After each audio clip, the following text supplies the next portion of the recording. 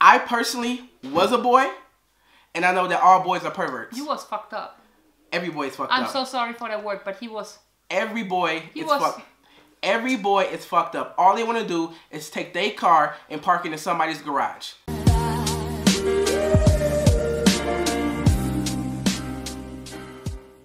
So guys, welcome back to 6 Kids and a Husband. I'm the husband, Lewis, and this is my beautiful wife, Andrea. Why are you smiling like that? You told me to look happy. Yeah, I didn't say look psycho. Okay. Today we are doing a different type of video. What we are trying is something new. Yeah. He don't tell me. I just have to sit here and wait for what he say. Can't even. I don't know. What are we doing? Because I like your reactions. We are. First off, I have to say that this is not my idea for a video. I actually got this idea from a up and coming channel called the Neals Next Door, where they pretty much. What the fuck is that? Where they pretty much talked about the difference in opinions from mothers and fathers over different topics about kids. You really want to go down that road? Yeah, why not? And as you guys know, we have 6 kids with a that's like sunlight and midnight shadow. With a 7th on the way. And we pretty much have different. We don't fight. Well, we fight a lot. But the number one thing that we fight over. I wouldn't even call it fighting, it's discussing, but he too stupid to realize that there's a difference between a fight and a discussion. Okay, we don't discuss over much things. Like, we never discussed over money. No, because you don't answer. We never. I start a discussion and I want an answer and he run off and tell me. We never had a discussion really over money. Like the basic stuff that people have discussion over. I gave up on that. Money or cheating. I gave up on that. Or any vice. We don't have savings in the bank. We save in shoes. Anyway, as I was trying to say before I was rudely interrupted by my wife, Andrea, we don't really have the normal discussions of being married, like over money or cheating or anything like that. But our number one discussion You know the treasure box is home. Yes, I do. Yeah. Our number one discussion or fight, as I say, is over our kids. Because, like Andrea said, she is daylight. Good cop? And I'm always the bad cop. Which about bad cop? Most of the time, I'm the reason why I'm the bad cop is because I know our role. You're impatient and rude. No, I know our roles in the family. My role as the father is to be the dictator. Discipline. As his mother said. It's the one to give out the discipline. And I take on more discipline to make you seem more nice. It's more nice, right? To make you seem nicer. Anyway, we are digressing. You know what that means? We getting off the point. Today, we are going to talk about, in our first mother versus father discussion, we are going to talk about boyfriends. Oh. Because if you guys don't know, and if you don't know, you know. Sorry. Then you should subscribe. Hit that subscribe button down there. Click that. But that's my titties. You just pointed below at my her titties. breast. Below her breast. That's where your or are they hanging? No, they're actually pretty big and up right now because. Anyway, hit that subscribe button because we have 6 kids and 4 of our kids are preteens or teenagers. So one of the major topics in the house is boys. Some are more boy crazy. Some are a little bit less boy crazy. Nah, they just don't tell them. Yeah, but we both have different opinions about boyfriends. I was a boy, and I know that all boys are perverts. You was fucked up. Every boy is fucked up. I'm so sorry for that word, but he was. Every boy is fucked. Every boy is fucked up. All they want to do is take their car and park it in somebody's garage. That's all they want to do. The age you park. Yes.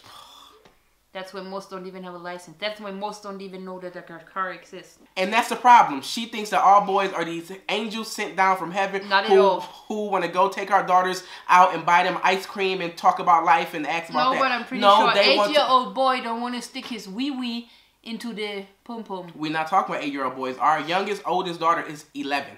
That's the time that people start. No. Comment below if you believe that kids start between 11 and 12 years old with exploring their sexuality. Maybe a little kissy. A kissy, no, maybe a little finger bang. That's the problem. What's wrong with you? That's the problem. No. 11-year-olds. Okay, these are our kids.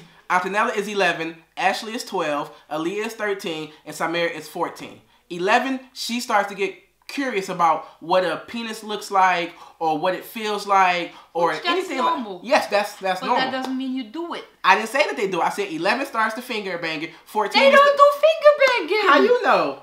I was a girl. And you were weird. Why was I weird? When did you first have sex? Was 15.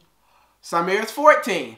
Aaliyah's 13. It's right around the corner. Some people start maybe with Samira. Some people start at 15. Some people start at 14. Some people start at 11. We got 4 girls. Somebody in there is trying to do something that they should not be doing until they're about 45 years old and married for 20 years, and I'm dead already. But anyway, this is the point of the video. I believe that all boys are perverts. All they want to do is stick their penis into, that's weird to say, they want to park their car into my daughter's garage. And the garage to be closed until somebody buys the garage. How you want to close the garage? I can't. I know that. I can't do anything about it. If my daughter wants to go out and let some dude park his freaking Cadillac in her garage, I can't do anything about that. But I still have my feelings on it. And my feelings are all boys are evil. All boys are dirty. All boys are perverts. I was a boy. I was dirty, evil, and perverted. All I wanted to do was park my car into some girl's garage. As many girls as possible. And that is what puberty is for a boy. Trying to park his car into a garage. And I don't want my daughter to be that garage. I can't do anything about it, but that's just my personal belief. Now, to boyfriends. I've had some very interesting... When Samir, she's 14, and Aaliyah is 13. When they were younger, 11 I guess, I met one of Samir's boyfriends. And 12. She was 12. 12. I met one of Samir's boyfriends. And that's the next thing. No, that was still toy. Like that was anyway, just playing around. I met him and that wasn't. I just talked to him. In front of her school. Yeah, I met him in front of the school and pretty much told him whatever he does to my daughter, I'm going to do to him. And he ran. No, that was Aaliyah's boyfriend. I saw it. That was Aaliyah's boyfriend when I wanted. Oh yeah, Sammy's boyfriend. That was not by the school. That he called. Oh yeah, that's right. He could speak to her, and he gave him a speech, and that boy dropped the phone and never called again. No, he called and asked. He broke up with her. He called and he asked if he could speak to Samir. This was the first time a boy has called my house, so I wanted to know who he was, where he was from, how he knows my daughter, what is his intentions with my daughter, because he wanted to take my daughter, our daughter out for ice cream or something. So before you take my daughter anywhere, I need to know who you are and what your plans are. So I asked him these questions. Maybe in my angry black dude voice? In my big guy, angry black boy voice, but I wanted him to understand. The next thing, my number one thing is to let all these boys know that my daughters have a father who is there and who cares. So they can't just run over my daughter and do whatever they want to do because, like I said, whatever you do to my daughter, I'm going to do to you. Simple. I don't think that's wrong. I don't think I'm stepping out of line. I think that is my job as a father. Andrea's job is to be the mother, to listen to the breakups and the heartbreaks because that shit's every 2 weeks somebody's breaking up with somebody. Actually not. What you mean, actually not? Who got a boyfriend? Huh? And they keep secrets, which I understand that. But in 10 years, when a boyfriend does something to them, they ain't not going to go to her. They should always come to me because I was a boy. The hell does that mean? Why are you laughing? Because you make them boys disappear or you make it so uncomfortable that our girls kick him away. How? When did I do that? Remember that little dude who came to Sammy's birthday? Oh, yeah. Last year, Samira turned... Not last year. About, what, 4 months ago? Yeah. No. Yes. 5 months ago, Samira turned 14, and she wanted to invite her boyfriend over. And he came over. He was a nice dude. Oh. He was so cute. And that's the whole thing. I don't think that I was the problem in that situation. I was never a girl, but I know for a fact that girls don't like boys that their parents like. And my mother was here, and Andrea was here, and they were in love with this little boy. He was cute. He played a love song for her on the corny piano. Ass shit. Some corny ass shit. But he played it on the piano. Some corny ass shit. He dressed nice. He looked like a real gentleman, not like one of those ghetto gangsters. A real gentleman. He came here. He brought her chocolate and birthday, flowers, and he talked to me. He talked to everybody. He gave each of the grown-ups his hand and say who he is, and he was very polite. And that was the problem. He was too polite and he was too nice, and girls in that age don't like that. But anyway, I grow up different. I want to know what they're doing, but I don't want to see. Meaning?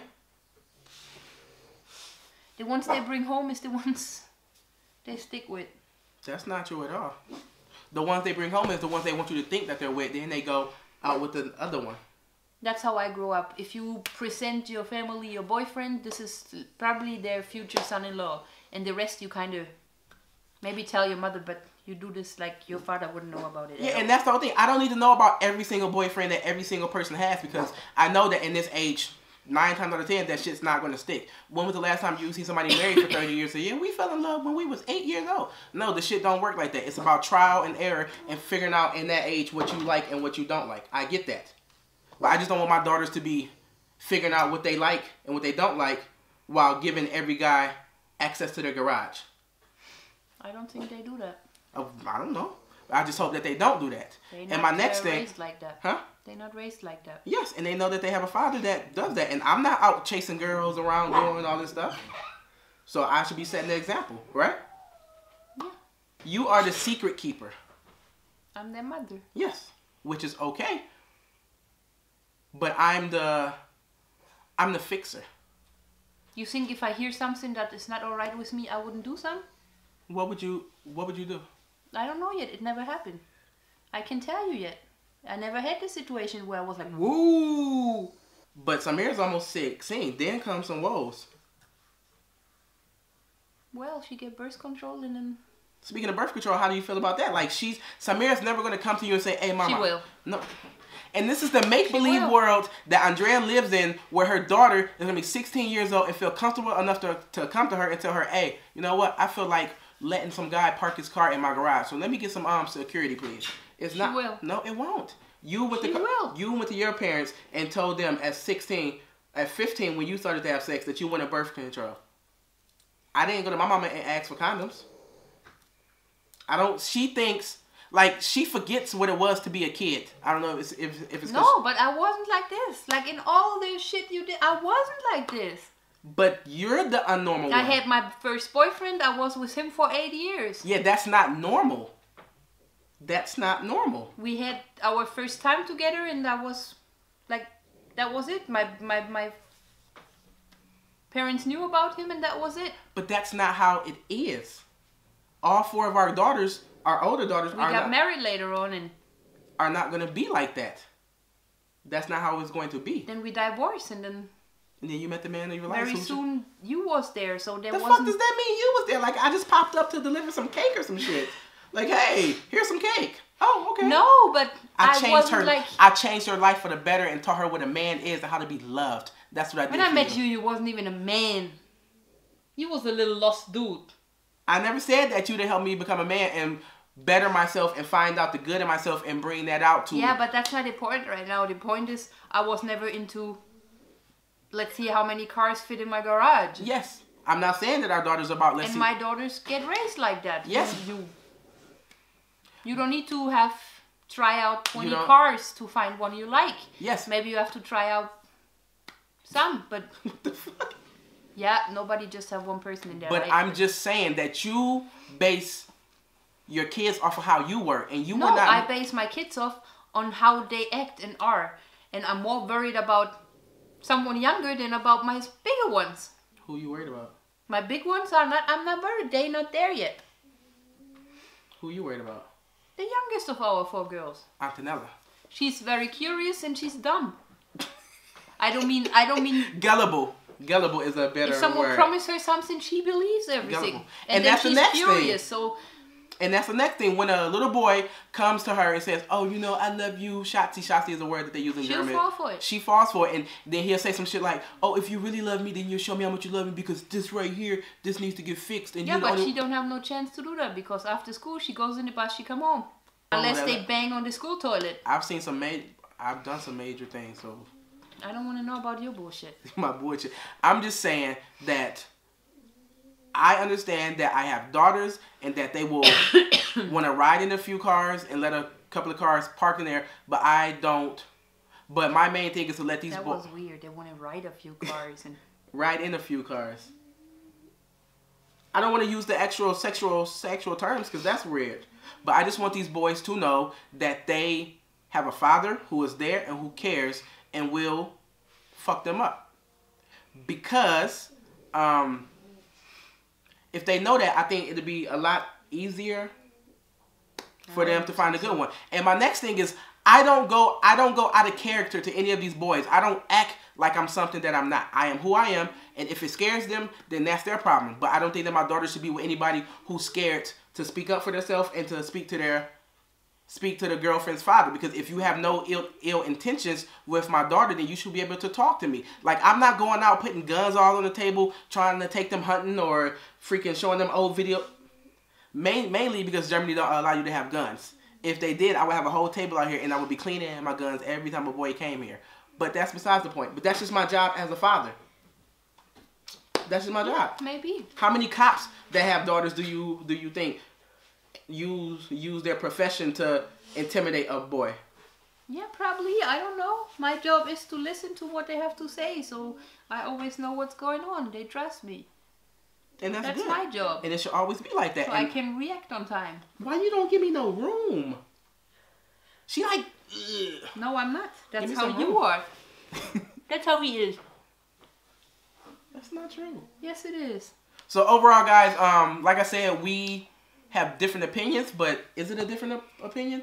We believe that we have different jobs of how we should handle our daughters and boyfriends. I think my way is to not intimidate the boy, but to let them know that it is a family background with my daughter, that is there to support them, and they just won't walk over my daughter in any type of way. Because what you do to my daughter, I will do to you.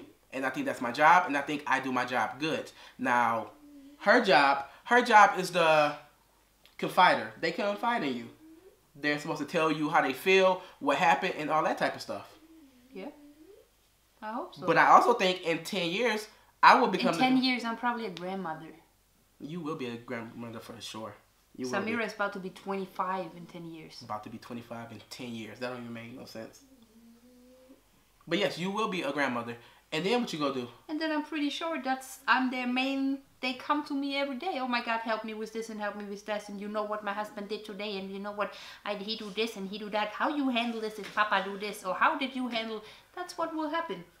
But they should come to me because I'm the man. You the father. Nobody care about your opinion. We'll see. We'll do another... Probably Lorenzo will come to you and ask, how you did that? Nah, don't do the... Lorenzo is a totally different subject. Yeah, boy. Lorenzo is a totally different subject. On stuff. I just tell him before he go park his car in the garage, make sure he have a car cover on. Yeah, but he want your opinion. Of course. The girls don't want your opinion. But I don't think that they will come to you. Maybe in 10 years. But I don't think Ashley is going to come to you in 3 years if she ready to... She will. I know everything about Ashley's love life. For now, because it won't change. Because I don't give her a reason not to trust me no more. I keep my secrets. You the mother. That's the... What fucking secrets you talking about? Everything she tells me. I never disappoint her, so she have no reason not to come to me. Okay. And I think I always give good advices. Advices? Advice. Yeah. Okay, guys, that was our first mother versus father video. Hope you guys enjoyed it. Comment below and let us know if you enjoyed this video, because I have a few more topics that I would like to talk about. So if you guys enjoyed that, like I said, comment below. Don't forget to like and subscribe. Peace out. It makes my throat hurt. Just the smell of it. He overdid it. I didn't overdo nothing. It's the hot, spicy buffalo wing challenge. Exactly, the hot, spicy buffalo wing challenge, not the commit suicide wings challenge.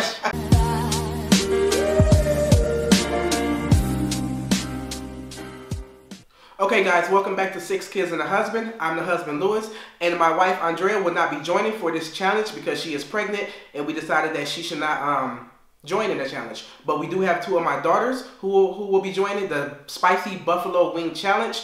But the thing is, we live in Germany and we don't have the option to get the regular spicy buffalo wings that everybody else on YouTube is doing. But don't worry.